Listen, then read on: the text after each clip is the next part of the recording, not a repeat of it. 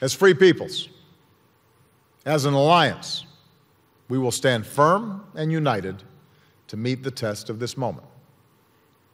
And here's how. First, we will defend our NATO allies, and that means every ally.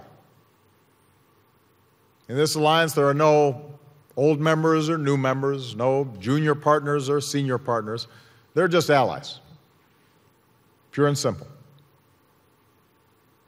And we will defend the territorial integrity of every single ally.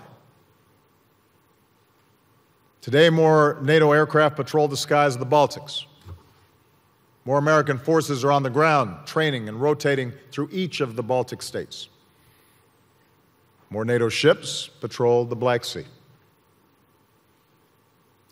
Tonight, I depart for the NATO summit in Wales, and I believe our alliance should extend these defensive measures for as long as necessary.